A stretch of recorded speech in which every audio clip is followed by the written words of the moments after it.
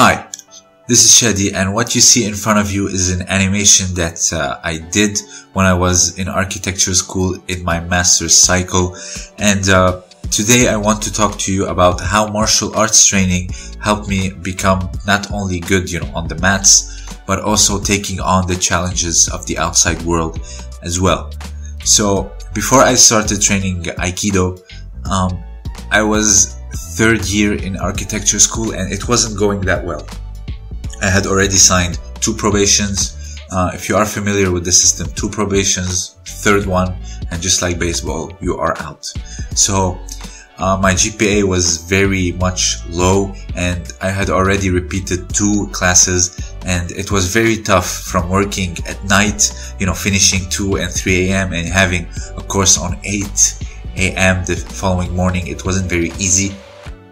And also because in the first 2 years in architecture school they had taken everyone, so we were hundreds, so they weren't going very easy on us because they wanted to have the best of the best. And also they would go in, let's say 300 in the first year or 200, and they would finish around 50.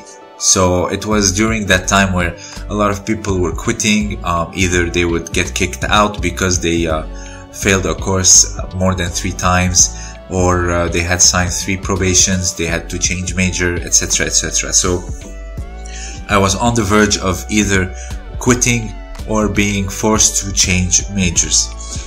And I didn't want to quit because, like I said, I was already 3 years in, and I didn't want to stop. I'm not the kind of person that starts something and quits. So a lot of advisors told me, maybe you should reconsider this, maybe you should, think of another major. But no, I did not want to stop. So around October of 2013, I had started my 4th year, and I started Aikido at the same time. So obviously, being infatuated with martial arts as a kid, I had dedicated a lot of time to Aikido, and I'm not gonna lie, I started going less and less to college. And what's surprising is that in college, the more I tried and the more I worked towards my project and stuff, the lower were my grades. It was very stressful. Obviously, I was going overboard and overthinking, etc. So the first thing that I started to do was go less to school because, either I had to train or recover from training. And it basically said that, take it easy on the studies, let's train martial arts. Indirectly, I wasn't doing that on purpose, but I started to notice that I was less stressed regarding my projects and doing the models and doing the architectural drawings, etc.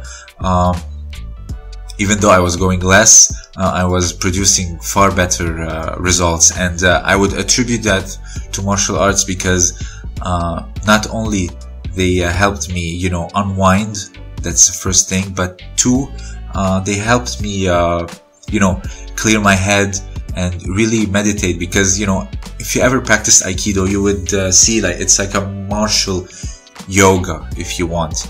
There's a lot of focus on the breathing, the technique, whatever your partner is giving you, you work with them. So it basically became my mentality outside of the dojo. Whatever life is giving me, I had to work with it. I did not fight it very hard.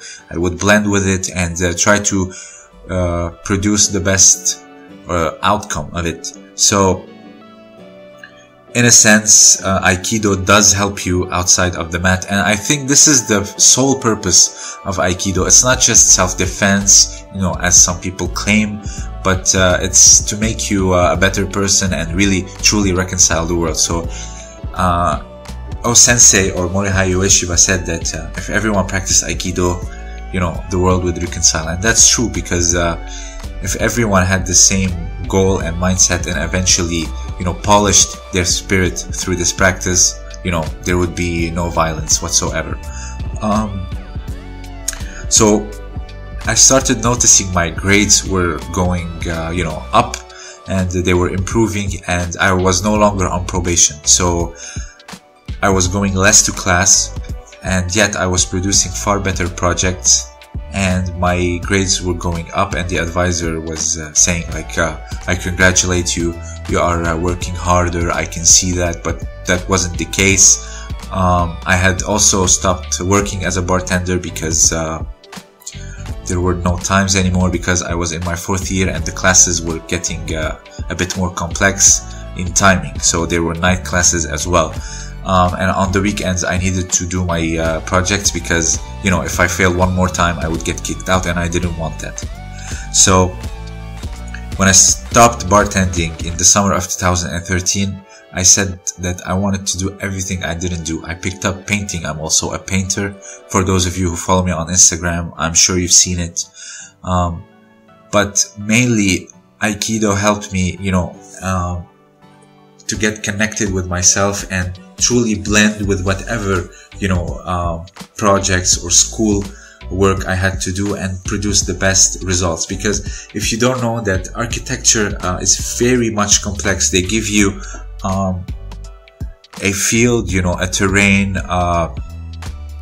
and they give you all sorts of, you know, complexes around it, either, you know, buildings, or, you know, it's a cliff, or, you know, you have to do analysis and you find the answer yourself. And the answer to this area is an architecture that truly responds to the need of the context of that terrain. So it was, you know, so every project was like really solving a puzzle. So you had the concept of the architecture, why is it there?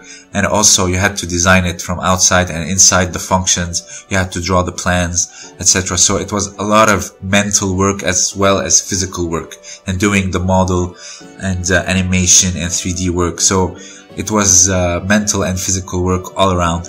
But surprisingly, the less I was going to class and going to Aikido at night, the more I found myself in the design state. I had far more empty, clear head, and it allowed me to design far more efficiently. And also, I wasn't panicking when I was in my design process. So everything that came out was came out of a clear head, someone who had clearly meditated, and that's why I was working far more intelligently, but I was getting more grades and eventually finished my studies. So whether it's jiu-jitsu, aikido, muay thai, whatever martial arts, they help you unwind to a certain level. But also aikido, I would say it helped me specifically because aikido, it talks about harmony and blending with whatever your opponent is giving you. That's why it's so pacifist, because you cannot create aggression on your own. You have to take whatever someone else is giving you in order to produce a technique or nullify the situation. So Aikido in a way did help me, not in the sense that, you know, I would become a badass fighter and someone that could defend themselves, unfortunately, but I don't regret doing it and getting my black belt, because it helped me through my academics and becoming a far more calm person, whether it's a discussion, a debate, something really controversial and sensitive. I become, you know, a better intellectual through Aikido. So it is like an intellectual martial art, not so much on the self-defense and sparring, but when we're talking about becoming a better person, if you are someone who is able to become a better person, I'd say Aikido really helps. But unfortunately, some who take it like a self-defense or whatever, they take their third, fourth dan, they never sparred in their life, and they think they're, you know, this badass, and they become really arrogant. And unfortunately, there's a lot of bad eggs in Aikido. But when it comes to becoming a good person, if someone has the tendency, Aikido will surely help. It takes a good soul to become, you know, good through Aikido, because if you read the literature of Morihei Ueshiba, this is what he wanted. Not, he never said, you know, we're gonna become deadly, or to go into the octagon, we're gonna become dangerous assassins. None of that. He talked about reconciling the world and truly, you know, meditating with whatever life gives you, and, you know, you reach the best outcome through that experience. And I think this is the purpose of Aikido, and not, you know, becoming like a badass fighter, because if you want to become a badass fighter, you just go out and spar. So that's mainly it about this video. Martial arts helped me become an intellectual and an academic, and eventually helped me reach beyond a master's degree in architecture, and after a time where I was failing and I was on the verge of quitting or being forced out of my major. So I did not have it easy, but through martial arts I was able to finish it. This was Shadi, and thank you for listening.